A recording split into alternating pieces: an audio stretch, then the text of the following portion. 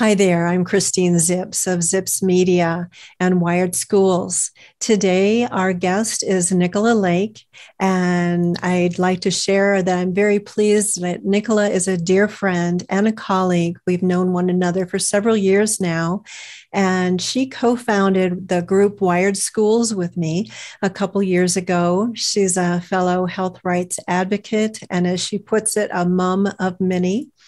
And she's just so dynamic with what all she's accomplished in her community and, to try to affect change on global problems causing harm. So I'd like to welcome you, Nicola. Thank you for joining us today. Thank you, Christine. And what we thought we'd like to talk about, Nicola's been really getting involved with a group, Freedom Family sort of group. And I'd love to hear more, whatever you care to share, what drew you into wanting to form this type of group, how it evolved, and what you're working on, what your goals are, and how we can help you. Thank you. Well, as with most of us, I think, this roller coaster of a life in the last year or so brought me many insights. And one of the insights was how valuable community is. And I grew up in Europe and went in a small village and would love, love, love to replicate that where I am. And that slowing down process, that pausing, led me to create a Telegram group called, at the time it was called Colorado Freedom Family, which I've since renamed to Free World Family because I wanted it to go big and not go home. So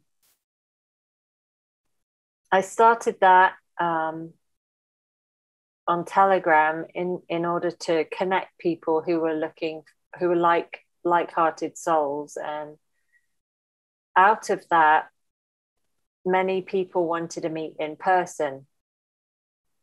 And so we had an event in person where we watched Derrick Brose's Greater Reset. And we all took notes and wrote down on a big whiteboard together what inspirations we were getting from the speakers that we were hearing about and how we could translate that to our communities locally. And after that, I created the Conscious Community Collaboration event up in Boulder at the Riverside with those wonderful people.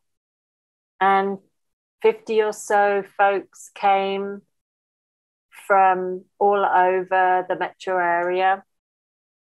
And it was just stunning. It was magical. Zan came with her art and we were all co-creating this art. So we were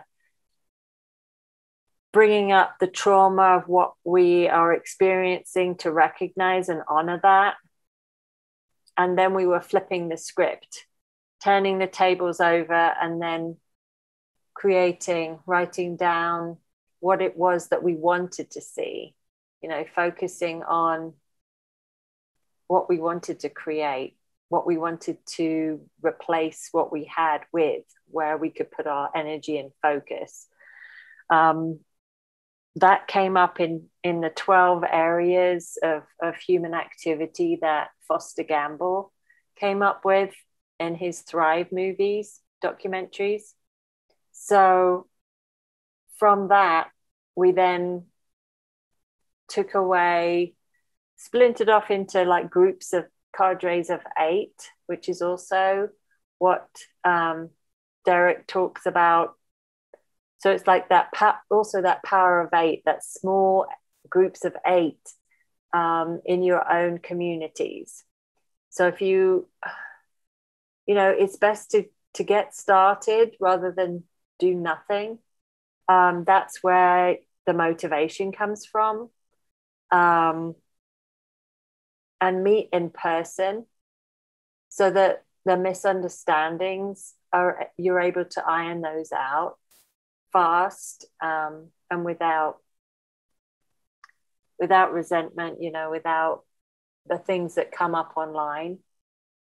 And you can really start to build those strong networks and ties with your community, the kinds that we had, going back to that, small village feel. Like, there are pros and cons to it. You know your neighbors, and you also know your neighbors. But there's a cohesion in that, because if you can stand, linked arm to arm with your neighbors, there's nothing you can't accomplish together. So true. United we stand, right? Mm-hmm. Yeah. That's united we thrive. The whole point at the moment is to separate and divide, and the polarity and the duality that we see outside of ourselves is not serving us. So if we can see our neighbors as ourselves, even if, and embrace the diversity of each of us, that we all have a piece of the puzzle, but together it's a beautiful picture. So wouldn't we do that? That's so true. I love that. And I love that you talk about village. And even I've been looking into international communities, as I've shared with you, to try to understand more about how they work. Co-housing, eco-villages, they go by many names. And I love the word village, and I love the word tribe. Bring together your tribe. And I've always thought that, as you know, in these times we're all going through right now, is that so much attempt is being made to instill fear and divide us, and muzzle our face and our mouth, and the way that we show our emotions and can soothe one another and show love for one another. They're doing their darndest to have that not happen, as you know. And so I just love that, that we're doing these things. And I do believe that we are all way more alike than we are different. Even if there are, areas of disagreement among us, there are also many areas that are in agreement. And it's really good to uncover that with one another, to try to see how we can focus on the good, and set aside those parts that might be a little rough edges that we can work on. So does your group, Nicola, have any specific goals? Like, yes. What do you want to accomplish? Where do you want to be? Thanks for asking. Yes, our prime bright principle, the core purpose of the Free World family is to really, create that heaven on earth, that Eden we know is possible. And when we're doing the work, it's right there. We're doing it. It's here already.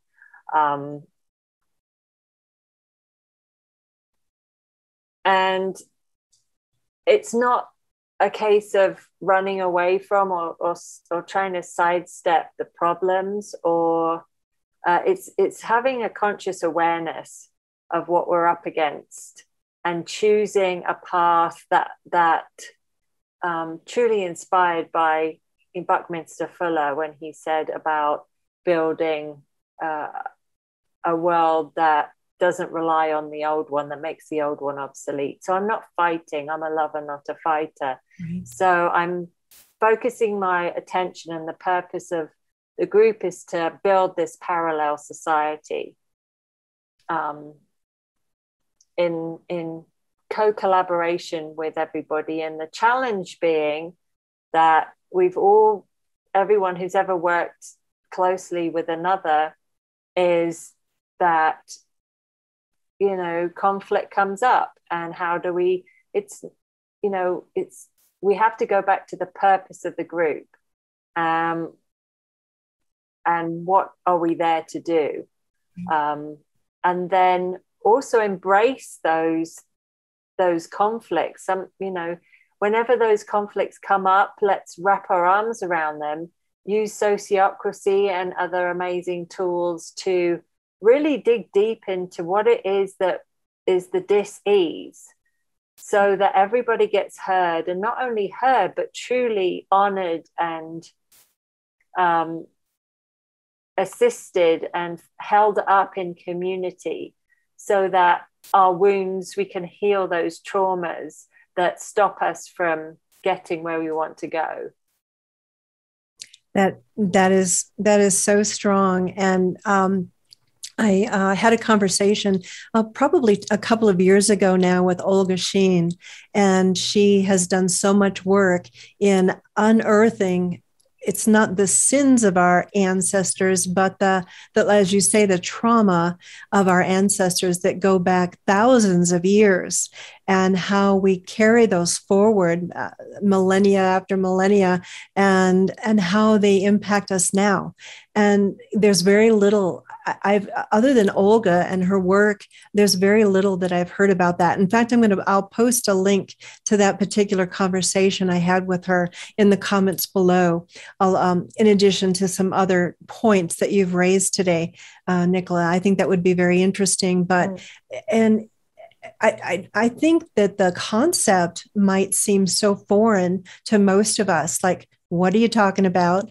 How could this old stuff be impacting us now, especially, young folks today, and they're so into the moment that how do we get to look at something that could have happened so long ago? Are the other people in your group pretty much on board with this concept? Well, we're totally voluntary. So those who are welcomed in to, do those deep dives. And those that aren't will orbit around and see the fruits of our labor.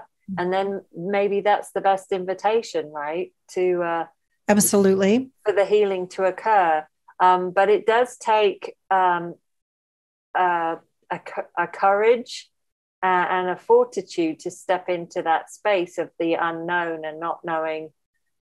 So much of our life is handed to us on a plate, or we're given choice A or choice B. And I'm getting to the place where there's so many other options that are not being offered to us, that are available to us as possibilities if we choose them.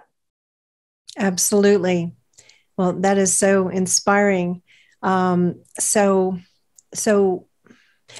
you have any projects that you're working on specifically? Mm-hmm. So I did some really interesting work with a group in Boulder called One Core, and they were using the work of Clinton Callahan and the Next Culture organization. They do courses all over the world, one of which was Expand the Box, and another one was possibility management training. And it's all about appealing to your archetypal lineage. So once you've really, it's about feeling the feelings that your body stores, and exploring, discovering what beliefs you have chosen to keep yourself safe, primarily over the times past, in order to function, and identify those, become conscious of those, so that you can then make a new decision which will create new results in your life.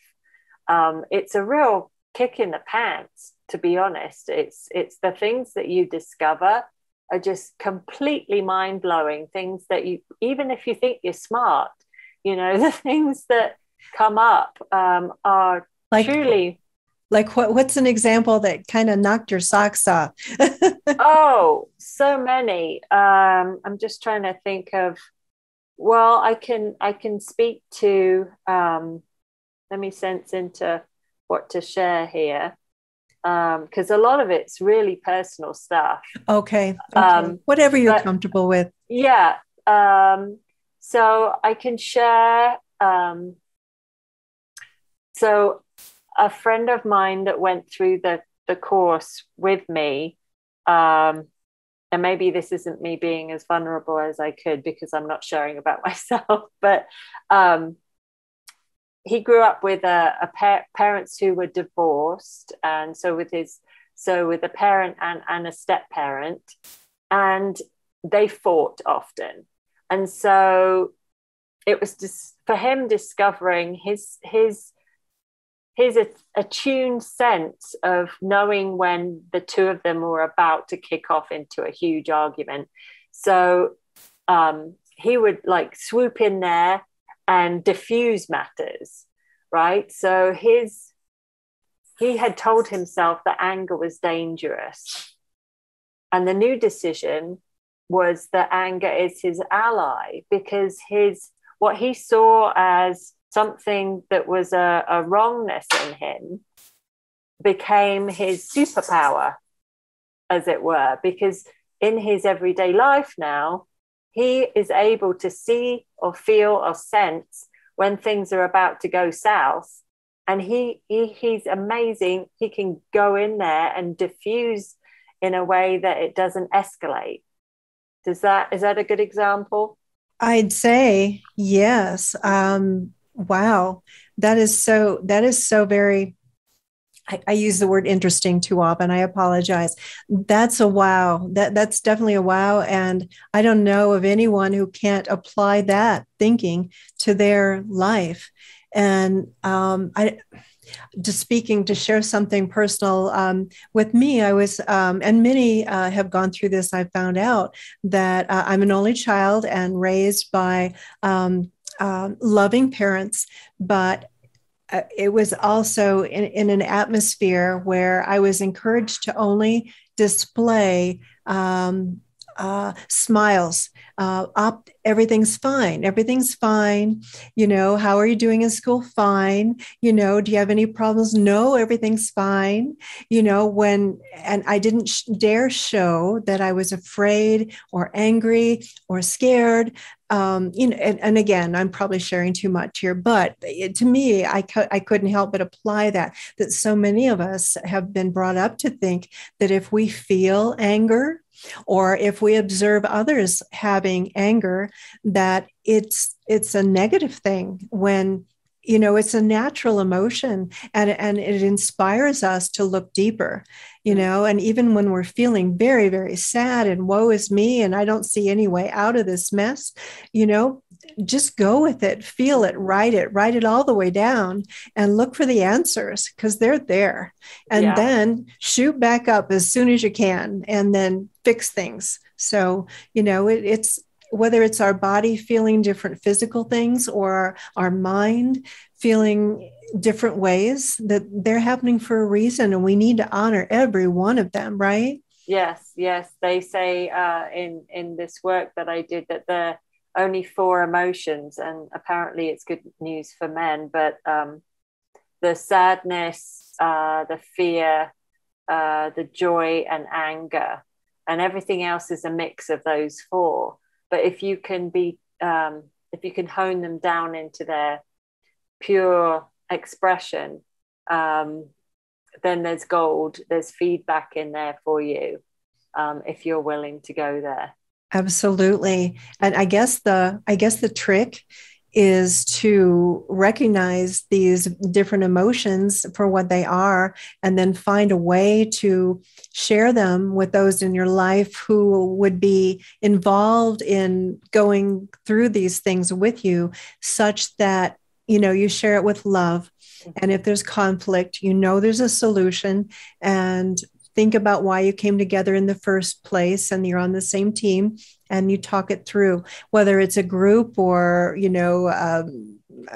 a couple of any kind, or friends and siblings. And as we start, gravitating towards like minds and hearts, we'll be looking for tools such as this to be able to live in community, to bring the wisdom circles and the tools we need to work and live together.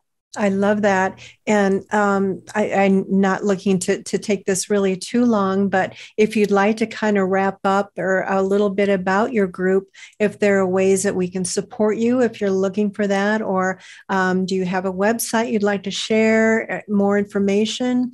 And I'll invite you to send me links that you might be related to what we covered.